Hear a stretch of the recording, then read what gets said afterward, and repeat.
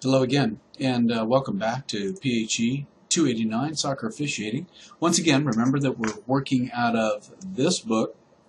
This is your classroom textbook. Once again, hopefully all of you have gotten this thing. I've noticed that we've got a few folks that have not taken some of the quizzes. Ladies and gentlemen, that's one of the things that just absolutely had to happen. To rely on that at the end of the class may not be advantageous for you. And speaking of the advantage clause, what I'm dealing with this morning is this particular aspect of the rules, item 5, rule 5, section 3, okay? During the game, what the referee is supposed to be and the officiating crew is supposed to deal with. Generally speaking, this is a referee's responsibility, but I want to make sure that you see this in a video that was prepared by the United States Soccer Federation. While it doesn't totally apply to the high school rules, certainly it is a very good explanation, I think, of what we do as referees when we see these kinds of situations materialize. And basically what I'm talking about is this kind of stuff right here.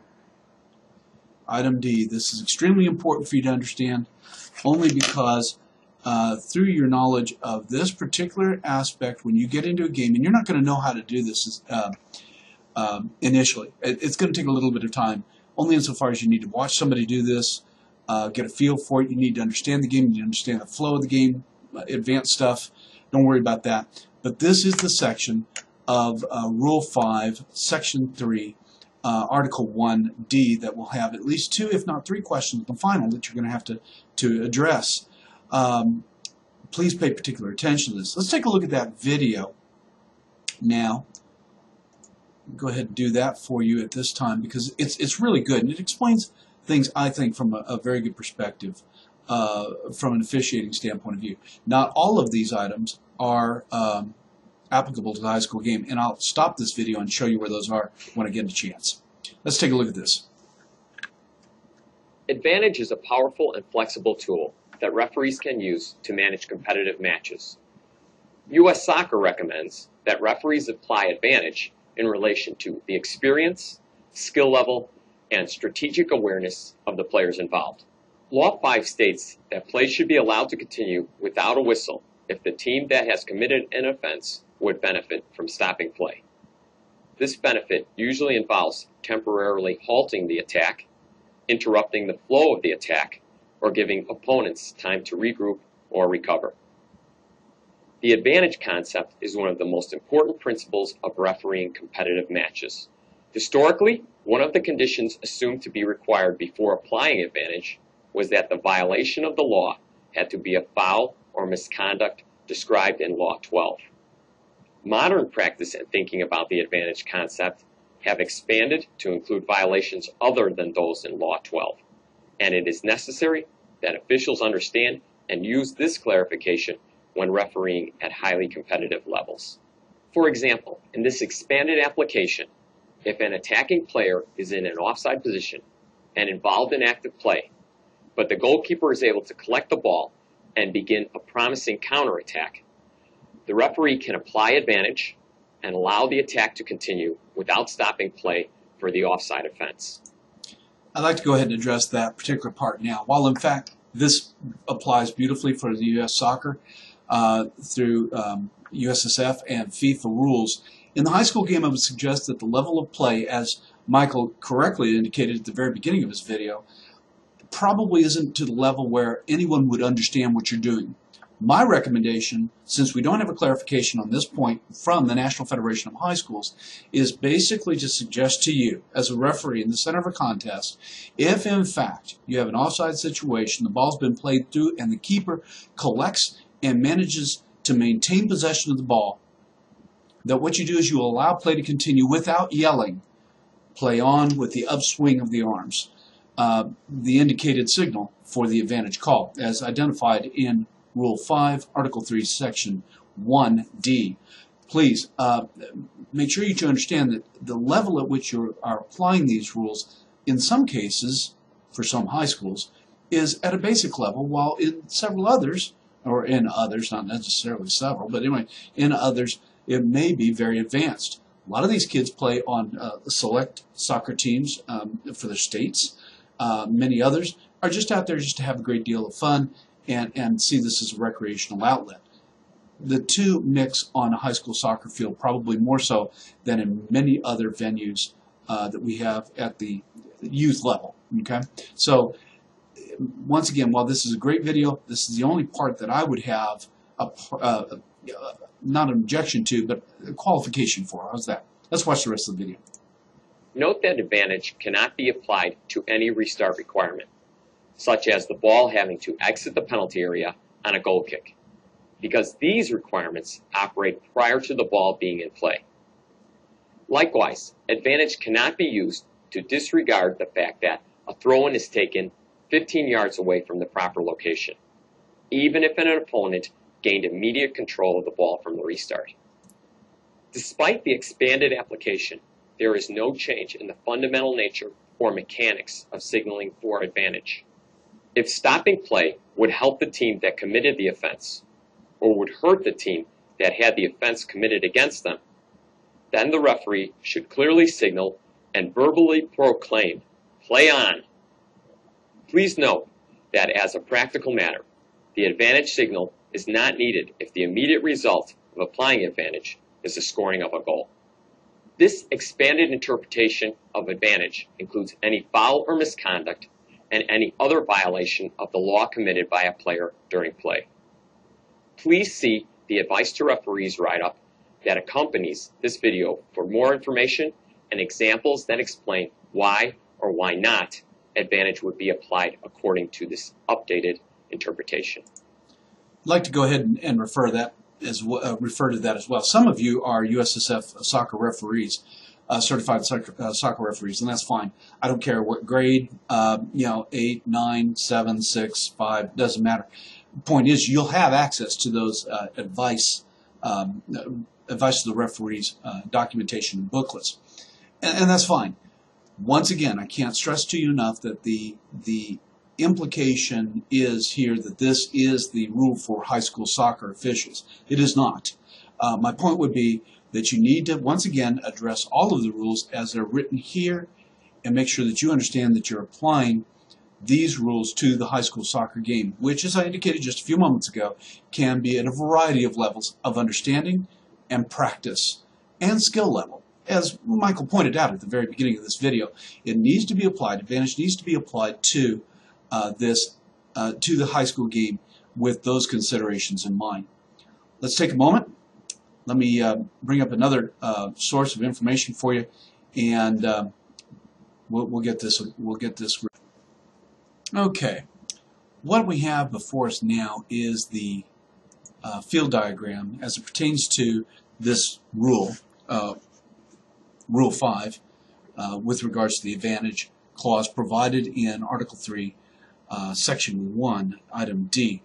You may remember that in the initial diagram, field diagram, that I suggested to you that we would be dealing with a variety of things here. Let me see if I can get this thing to work. It doesn't seem to want to play with me today. Hang on just a second. Okay, let's try it again. Maybe I'll get it to work. The reason I want to bring this up to you is from an officiating standpoint of view, not to mention the fact that you're going to see a couple of these things on the final. But when you get out there and actually begin working as a high school soccer referee, either in a dual situation, more about that a little later, or in a three-person crew, I want to make sure that you understand what it is that I'll be looking for as the assigning secretary for Regions 1 and 2, if in fact you choose to work high school soccer here in Western Kentucky. Let me point this out. You may remember that in Item 1, or the first rule, that I did what I could to make sure that you understood that what we did is we, if you will, divided the field into thirds.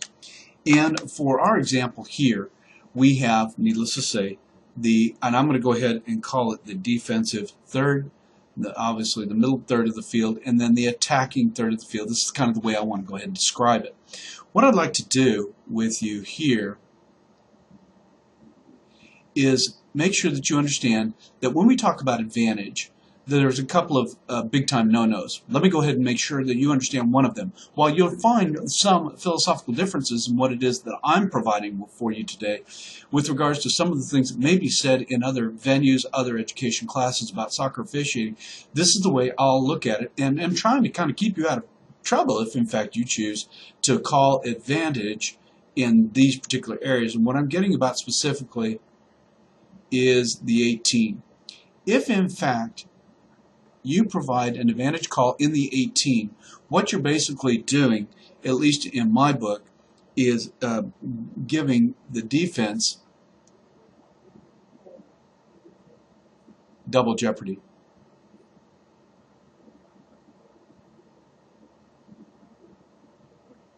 What am I talking about? Well, as you remember in not only the video, but also in the material of the book, if in fact you call play on and provide the advantage to the attacking team in the 18, what you're telling everyone is that you've observed a foul. Everybody knows that because you've said it, and you've provided the upswing of the arms indicating the advantage is being applied. If the advantage doesn't materialize, then you are obliged as a referee to call the foul back to the original spot of that foul observed and provide a direct free kick. While you may not have gotten 2 penalty kicks yet, that's fine, but any direct free kick violation that occurs in this area, okay, results in a kick from the mark or a penalty kick, and you have just set yourself up for a real problem. My recommendation, whenever you observe a direct free kick foul inside of the 18, keep your mouth shut, see what happens for at least a second, delay, if you will,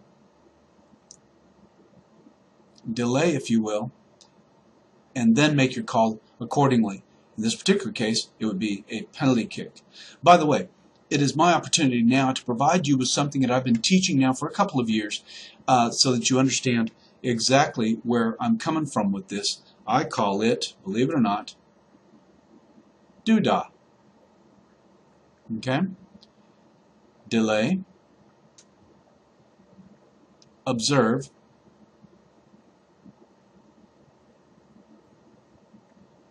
decide, apply. The reason I bring that to your attention is simple. If in fact you try to take yourself out of the picture for at least a second,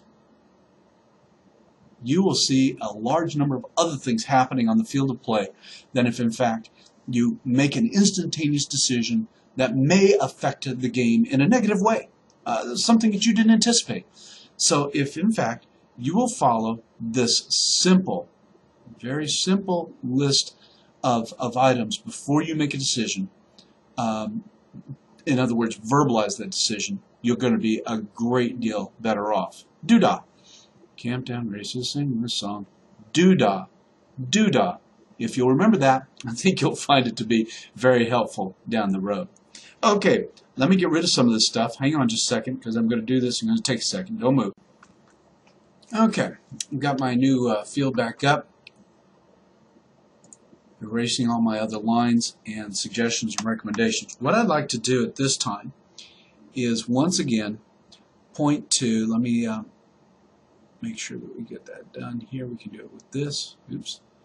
And I can come over here, make sure that we get this going on. Here we go. That if in fact, and I'll go ahead and just do it this way.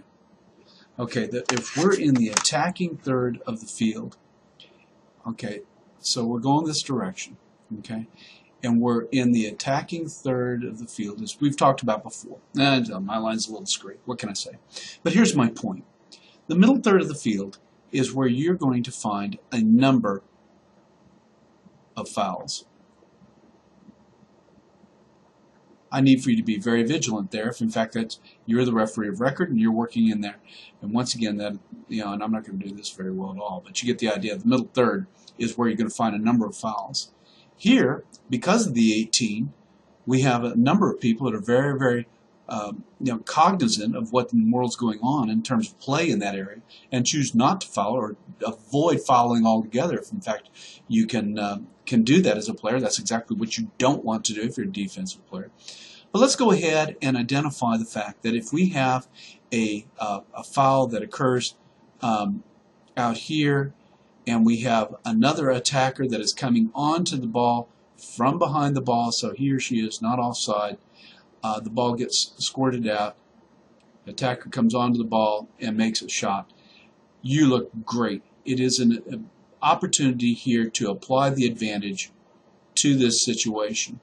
But you have to be able to see the entire field, what's going on around you, so that you can make that call, and the appropriate call. Once again, remember it was skill level, age appropriate, and whether or not the situation warrants it. Well, what are some more of those situations that warrant the calling of an advantage? Well, what you're going to do is try to take into consideration, while this takes a little bit of time, you're going to talk about the number of defensive players. Okay?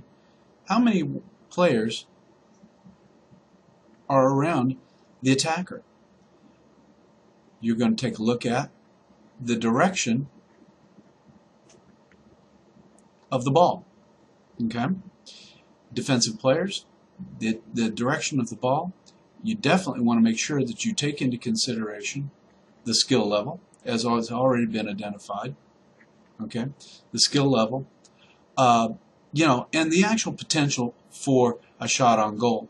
By direction, if in fact we are talking about this attacker running onto the ball, let's say, for example, he's going this direction away from the goal, certainly an advantage call can be made, and I think that would be very appropriate.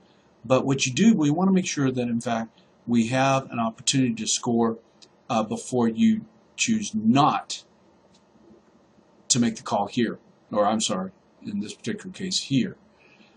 If there are a number of defenders in the area, and there's absolutely no way that this person's going to get a shot off, well, in fact, you might be better off calling the DFK foul at this point as opposed to applying the advantage. Once again, a sophisticated look at the concept of the game, the flow of the game, and whether or not your call is warranted. So in addition to these, there's a few other items that you'll want to consider before making the call. Number of players, the direction of the play, the skill level of play, those kinds of things before you make your call. Then that you'll also want to consider before you make your call. But nevertheless, these three are critical for making that determination. Apply the advantage. Do not over-apply the advantage. I see an awful lot of new referees using that as an escape for making some calls.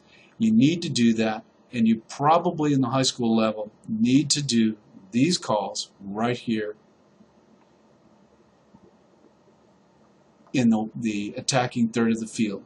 Now, if some of you are freshmen and sophomores, perhaps want to get into the collegiate game, you're going to see an awful lot of advantage calls that develop in the middle third of the field. I have even, in some cases, seen some referees call advantage at the higher division levels here in the defensive 1/3 of the field. Not you, and not in high school, please. Okay? Okay, hey, that's enough about the advantage. Please take an opportunity to review all your documentation before you take this quiz. I think you'll find it to be very helpful, as you take that quiz, and want you to do well on that. Needless to say, I want you as a high school soccer referee for the fall 2013 season.